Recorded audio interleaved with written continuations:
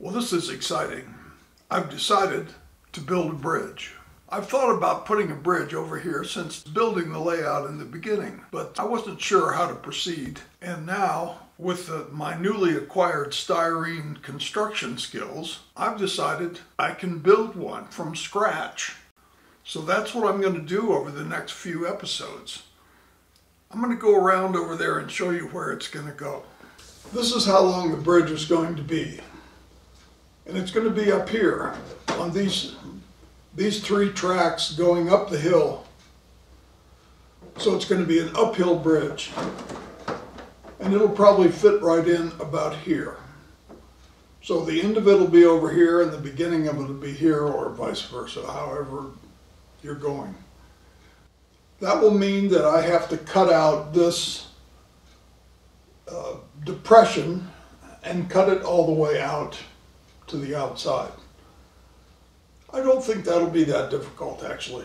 In fact, I may even kind of fudge it this direction so I don't need to completely destroy my hanging lake. But you can't see it, but I think it'll come across about here. So the bridge will start around there and end about here.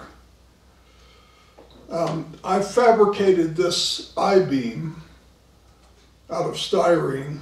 I had some leftovers from building the container crane over here. And, you know, I was wondering what I would ever do with them. And as it turns out, it's going to be perfect. This is an I-beam. And I've welded this together. And I think it'll work great.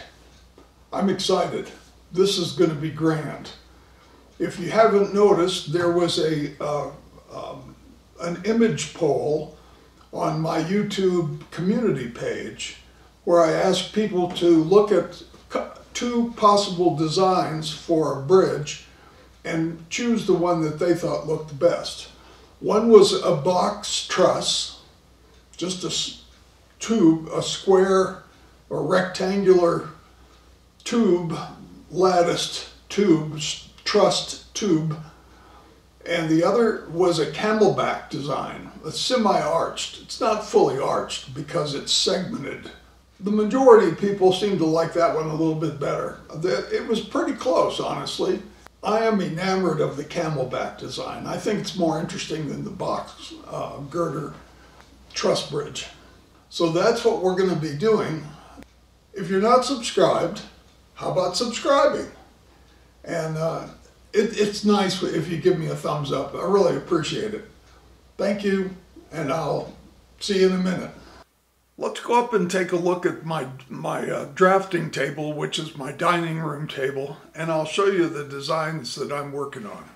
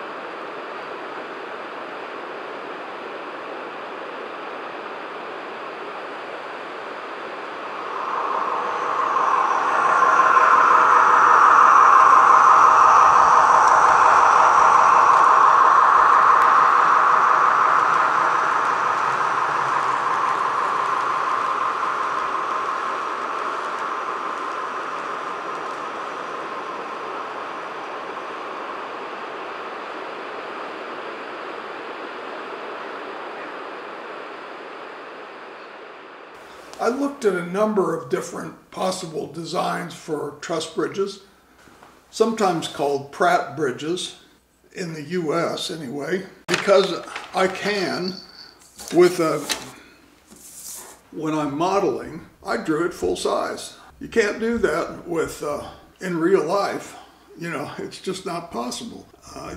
You can't have a piece of paper that's a half a mile long. But in this case, by taping a couple of old pieces of white paper I found and down in the rumbling around in the basement, I was able to put enough paper together to draw the entire bridge. Now you can't see the whole bridge. The middle of it is here, and the beginning of it is here. But I just drew half of it. I just drew some details into half of it. And I don't know that I'm going to do these, the brackets and things exactly how I have them shown.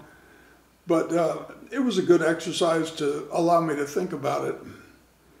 And I have the luxury of not having to detail everything exactly for someone else to follow and fabricate behind me. That's the way I used to do it. I would make the drawings, and other people would come along, take my drawings, and they would build what I designed. One-off designs. In other words, there would only ever be one like it in the world. You know, I designed it, they built it, and they had to understand my drawings. So it's kind of luxurious now because I'm bringing my mind with me. I can take the drawing for reference, but I'll have the benefit of my thinking while I was drawing it to guide me along, without having to go ask the guy in the drafting department what in the heck he meant by that. And there was some of that going on back in the old days. But I'm really looking forward to this. I think it'll be a fun project. One other thing I want to mention. I did go on to do another building like I did the Flats building, Terrace Park. This one doesn't have a name, but I built new windows for it on the lower middle row of windows and the bottom row of windows. The top windows, to be honest with you, they're not below the roof line. So it's kind of a false front. I mean, the roof it kind of jig-jags up and down across there. Some of the windows are above and some parts of the windows are below the roof line. I couldn't do anything with that. I thought about raising the roof, and then I couldn't remember why I did it the way I did it in the first place. So anyway, I just left those windows out. But I did the middle row of windows and I did the bottom row of windows, and I built new windows for them, and then I lighted them. I built a new dimmer panel, so now I have 2 LED dimmer panels, and it turned out really good. Here's a picture of it just by itself lit up at night, and here's a picture of it with the Terrace Park building.